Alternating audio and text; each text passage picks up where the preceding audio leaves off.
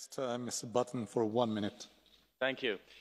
As a London MEP, I must also speak about the Grenfell Tower tragedy in which at least 80 people died horrifically. Now, the official inquiry must establish exactly what happened, how and why. When Grenfell Tower was built, the original cladding material was inert. Fire could not pass through or behind. Since then, specification regulation passed from national governments to the European Union.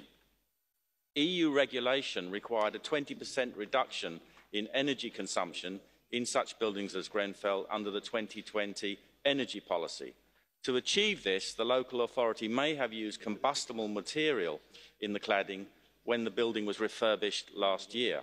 The questions for the inquiry to answer are exactly what regulations were applicable.